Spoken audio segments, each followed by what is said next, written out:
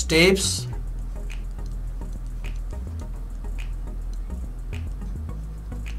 to find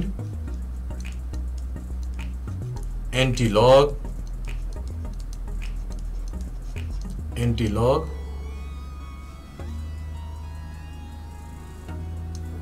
without using scientific calculator.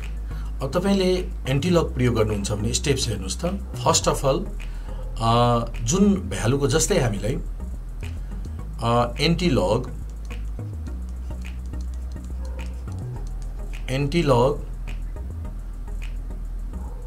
1.05 को antilog यदि हामीलाई फाइन्ड गर्नु छ भने first of all press 1.05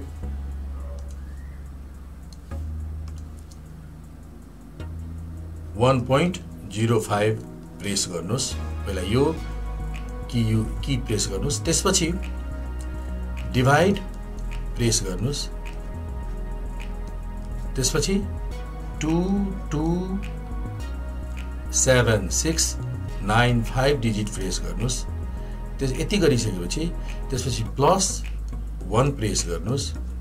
plus 1 plus र 1 प्रेस गर्नुस्. प्लस 1 गरेपछि त्यसपछि इन्टु इक्वल टु लगातार into equal to 1 into equal to 2 into equal to 3 यसरी तपाईले काउन्ट गरेर 19 टाइम्स प्रेस गरेपछि फाइनल रिजल्ट जुन आउँछ त्यो चाहिँ एन्टिलगको भ्यालु आउँछ.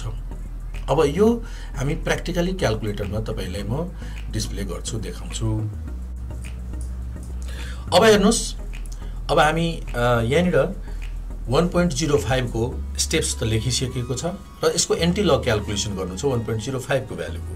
त हेर्नुस् त स्टेपमा के गर्छौ 1.05 हेर्नुस् 1.05 and divide 22765 plus 1 भयो अनि इन्टु इक्वल टु 19 टाइम्स. त यसरी गर्नु होला. Into equal to 1 into equal to 2 3 4 5 6 7 8 9 10 11 12 13 14 15 16 17 18 र 19 यसरी. त यदि तपाईले यही कुरो साइन्टिफिक क्याल्कुलेटरबाट एन्टिलग क्याल्कुलेसन गर्नुभयो भने यही यसैगरी 1111.22 नै आउँछ. त्यसको भ्यालु तपाईले एन्टिलग क्याल्कुलेसन गर्न सक्नुहुन्छ. कति भयो 11.22 एप्रोक्सिमेसन गर्न सकिन्छ. यसको भ्यालु आयो हाम्रो 11.22. यसको भ्यालु हेर्नुस् त कति आयो. यसको भ्यालु तपाईले हेर्नुहुन्छ 11. यसको भ्यालु आयो हाम्रो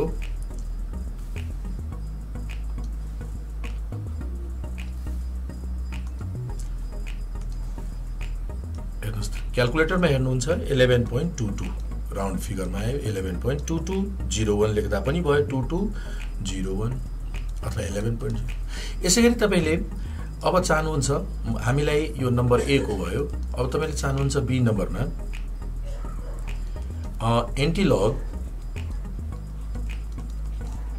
एन्टिलग 2 सबैजनालाई थाहा छ लग एन्टिलग 2 को एन्टिलग चाहिँ 100 को एप्रोक्सिमेसनमा हुन्छ. अब हेर्नुस् 2 को एन्टिलग क्याल्कुलेसन गर्न के स्टेप के छ. पहिला फर्स्टमा 2 प्रेस गर्नुस्.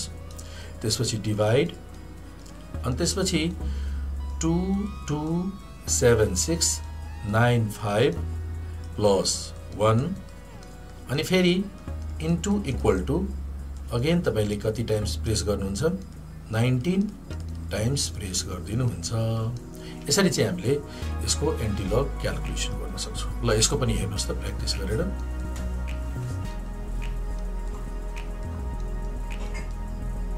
ल हेर्नुस्. ओके सबभन्दा पहिला 2 प्रेस गर्नुस्.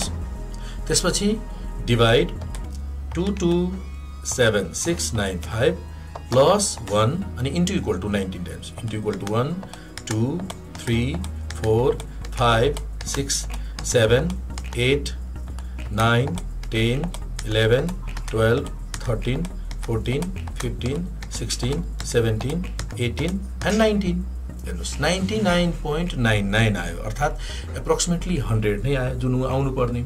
त्यसको आन्सर हाम्रो कति भयो त हेर्नुस् त 99.99.9979 भनेपछि एप्रोक्सिमेटली कति भयो त 100 को भयो हेर्नु त 99.99 भनेपछि यसलाई हामीले एप्रोक्सिमेटली 100 लेख्न सक्छौं यो तपाईहरुलाई सबैजनालाई थाहा छ हो कि नि त यो भयो एन्टिलग अब तपाईले यही हिसाबले बाकी जति पनि भ्यालु छ सबैको एन्टिलग तपाईले यही सिम्पल क्याल्कुलेटर प्रयोग गरेर यसरी सिम्पल क्याल्कुलेटर युज गरेर क्याल्कुलेसन गर्न सक्नुहुन्छ है